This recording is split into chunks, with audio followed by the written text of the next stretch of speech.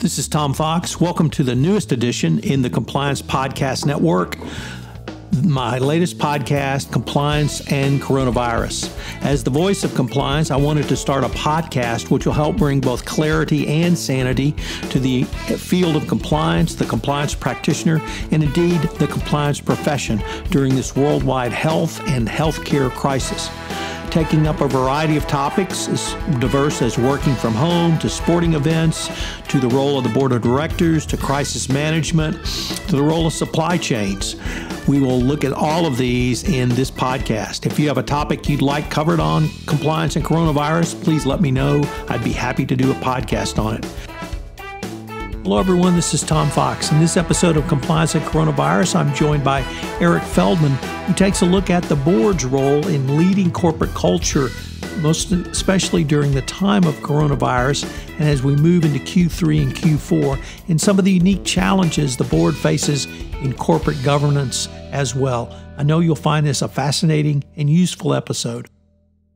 Hello, everyone. This is Tom Fox back for another episode, and today I'm extraordinarily pleased to have with me my good friend Eric Feldman. Eric is Senior Vice President at Affiliated Monitors. Eric, first of all, welcome, and thank you so much for taking the time to visit with me today. Thanks for having me, Tom. Eric, it's been my privilege to have you on this podcast a couple of other times earlier in the coronavirus health crisis. And as we have moved forward, literally, or really, I guess from about mid-March up until now, we're recording this in mid-August, we've obviously seen, well, there are my maids, so let me go let them in. This conference will now be recorded. Hello, everyone. This is Tom Fox back for another episode. And today I have back with me Eric Feldman. Eric is the Senior Vice President at Affiliated Monitors. Eric, first of all, welcome, and thank you for taking the time to visit with me today. Thanks for having me, Tom.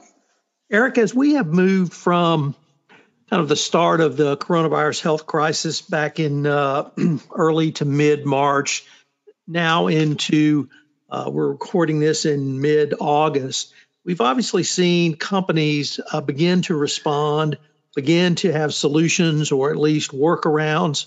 And I was wondering if we might be able to visit on some of the things that you have seen that companies have done to help better position themselves, both from the compliance perspective and the overall corporate governance perspective, and perhaps some things that you've seen companies do poorly. So are there some things that you have seen companies do that you believe have not only responded to the health crisis, but also responded to some of the issues that you and I typically work with around compliance and corporate governance?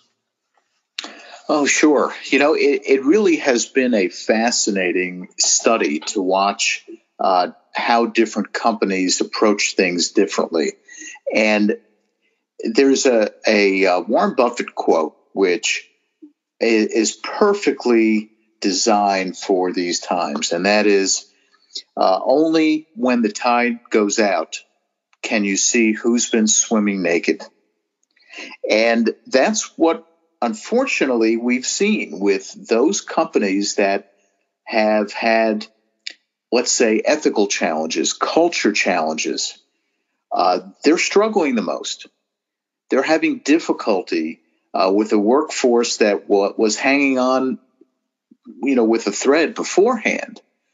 This has made things incredibly worse. On the other hand, there are those companies that paid attention to the corporate culture, that had a strong culture in the first place, and they've been able to modify their approaches. They've been able to continue doing business in a remote environment because they already had a strong culture and a strong tie to their workforce. The most critical thing that I've seen the companies that have been successful so far in doing this is maintaining that connectivity with their people and demonstrating to the people that their number one concern is people over profit, and taking care of their folks and not exposing them unnecessarily to COVID risk. And we've seen through employee surveys and interviews and focus groups that we've been doing, all remotely so far, by the way, since March, what we've been seeing is that employees, the workforce responds to that level of caring. And we've heard more so than ever, I think, in the work that I've been doing, employees saying, this company really shows it cares about us. And people have been willing to take pay cuts, not that they have a choice, but they've been okay with taking pay cuts, with all of the uncertainty that comes with this time period about losing their jobs. They've handled it, they've managed it, and stayed productive because they think the company cares about them. That's one of the big lessons learned.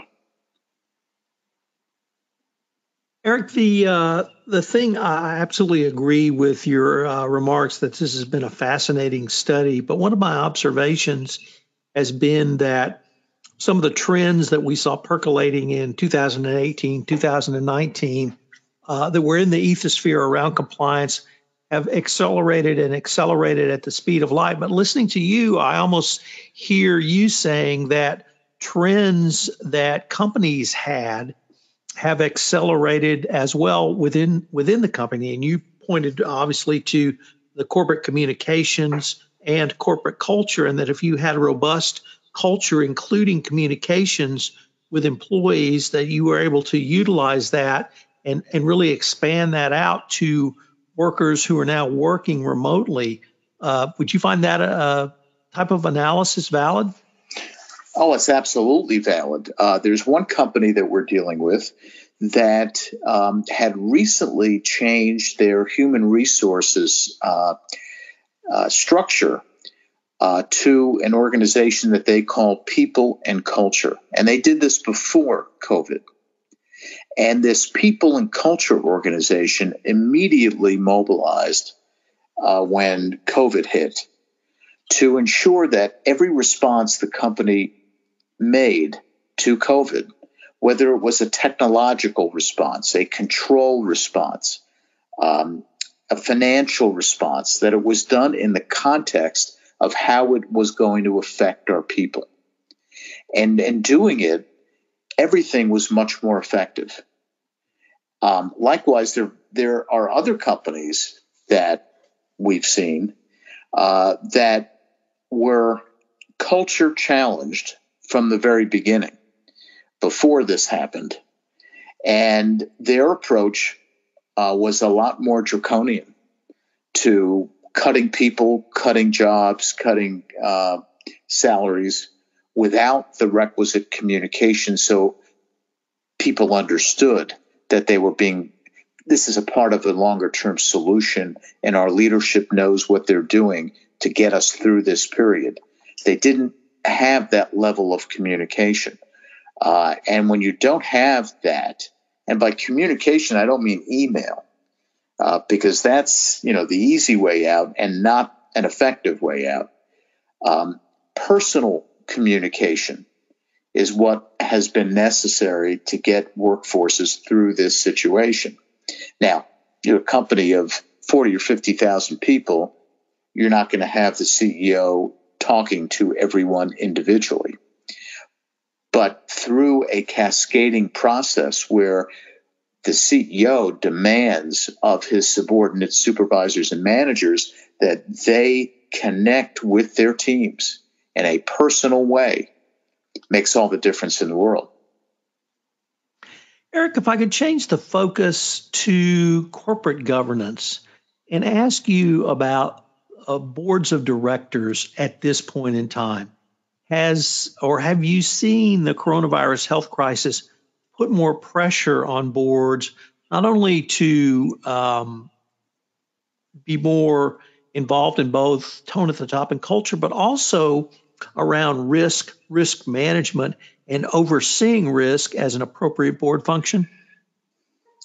I have seen that. I've seen the board becoming much more involved in those companies that that have independent boards. I think that boards are finding that their audit committees, who are often responsible for ethics and compliance as a function, don't have enough bandwidth to deal with all of the issues that are coming up regarding other kinds of risk other than financial risk.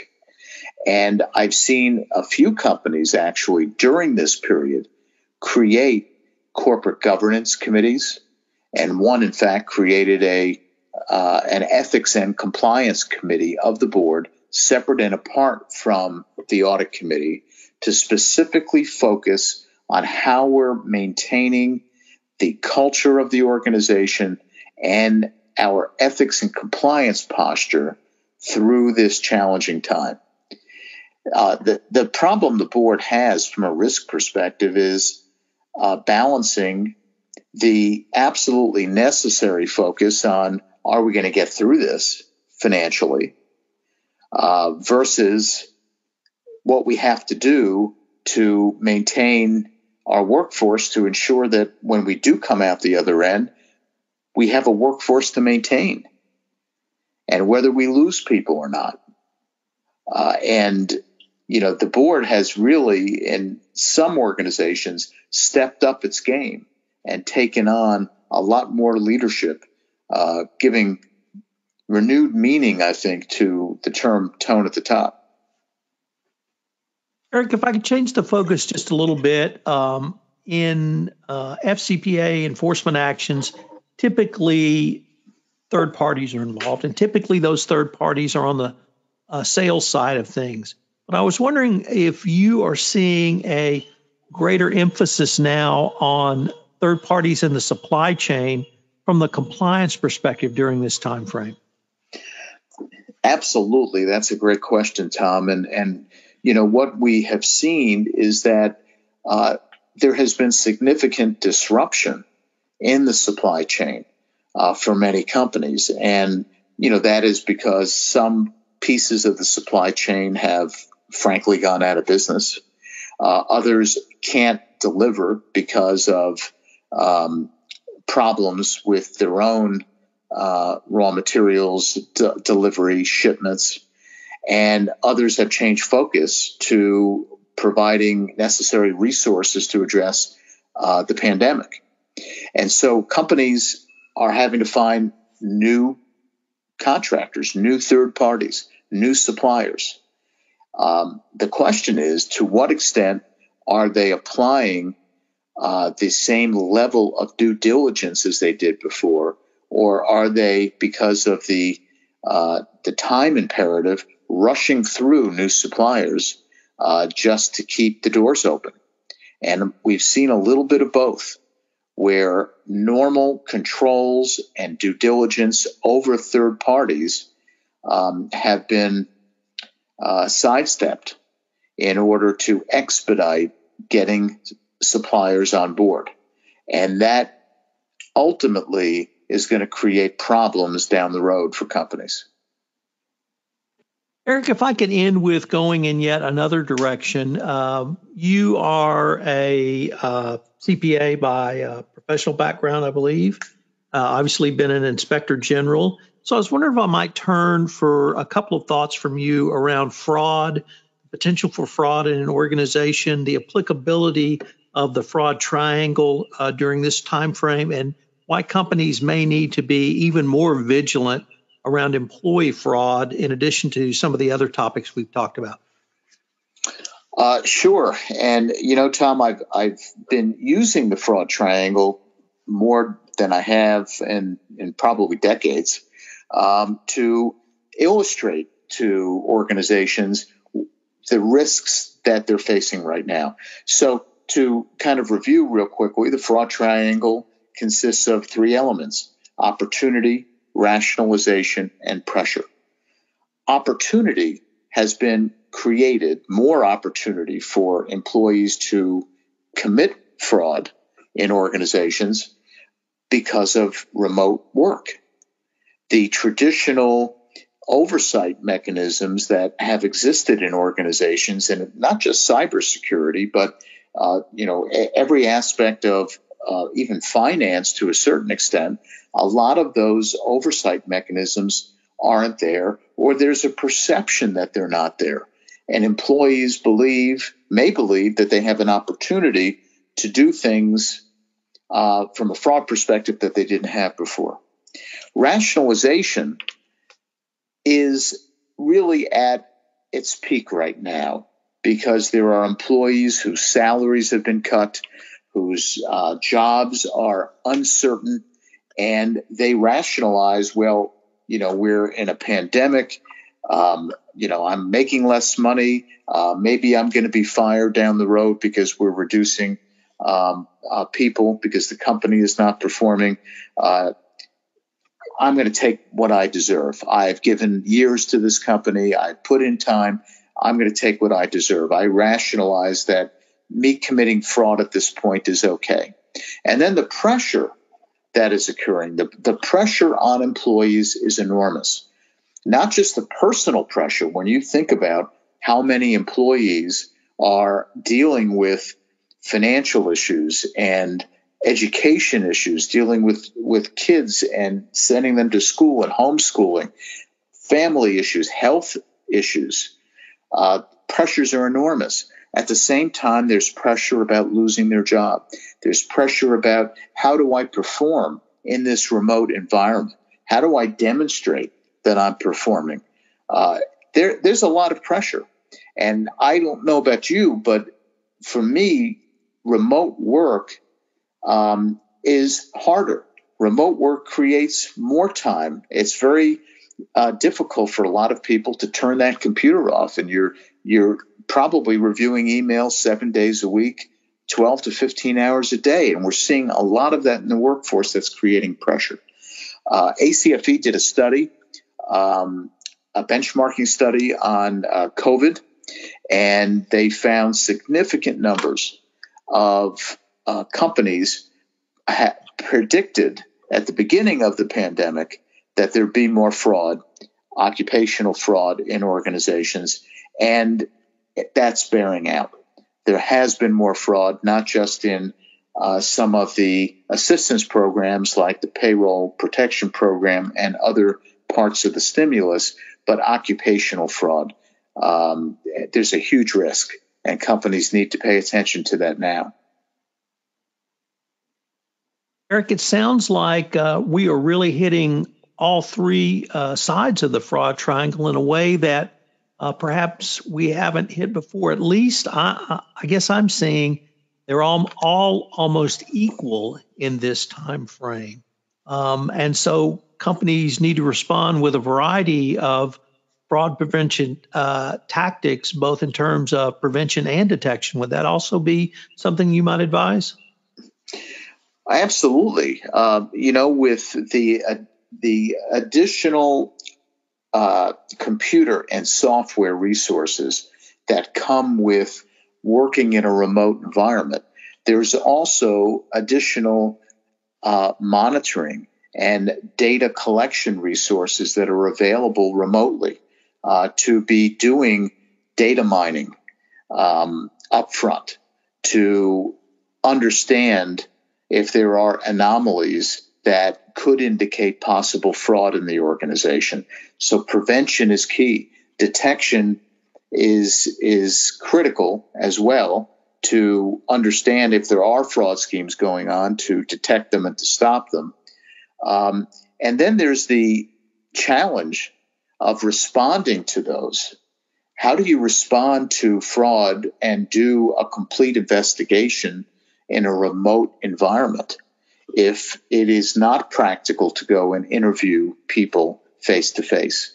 And I've heard investigators tell me that it just is not the same, that they're really unable to get the same level of insight into someone that they're interviewing via Zoom rather than being in person. Body language and other factors of being in a room, that there really is no substitute for that. So I do think that we've got an enormous amount of work to do. Eric, once again, drawing upon your professional background, One of the things that has interested me is to pick up on your last point. There may be some of the strategies, tools, and even techniques previously used in an investigation that are not open to us now. But that means either there's an opportunity for other types of investigative techniques, strategies, and tools, or even the need to utilize those. So from your perspective, are you seeing more companies begin to understand the need for data and data analytics from the investigative perspective, in addition to some of the other perspectives, or are lawyers still pretty much lost on that topic? Well, I do think that there are many lawyers that will always be lost on that topic. It's it's hard, but I do see a shift, albeit slow shift, to more emphasis on data in investigations and less reliance just on interviews of people. Now, you'll never eliminate the need for good interviewing techniques and skills, but having the data, there's nothing like it, and being able to draw upon employees' actions, which, if they're working remotely, almost all of their actions are going to be recorded remotely and recorded through the use of computer. You've got a lot more data to work with. So I think that you're going to see, and we are seeing, a lot more emphasis on data collection. Dinosaurs like myself, who are not data analytics experts, are going to find ourselves, I think, replaced by a new generation of fraud examiners and investigators that are well-trained and are getting more well-trained every day in using data analytics and remote techniques to detect and prevent fraud. Eric, first of all, thanks again for coming on the podcast. And I wanted to ask that perhaps as we move into Q3 and Q4 and even 2021, that I might be able to call upon you for another retrospective of where we might be in those times of coronavirus. I'd love to participate. Thanks, Tom. Hello, everyone. This is Tom Fox again. I'd like to thank you for listening to this episode of Compliance and Coronavirus. This is the only B2B podcast which brings clear and sane information for both the compliance professional and a business executive. If I could ask you to do one thing, if you could tell one person about this podcast, I'm trying to get the word out about this most unique podcast in the Compliance Podcast Network. So if you could tell one person about it, send them a copy, send them a link, do something to help me publicize this podcast, I would greatly appreciate it. Compliance and Coronavirus is a production of the Compliance Podcast Network, and it appears Tuesday, Wednesday, and Thursday of each week. Thanks again for listening, and I hope you'll join me again for another episode.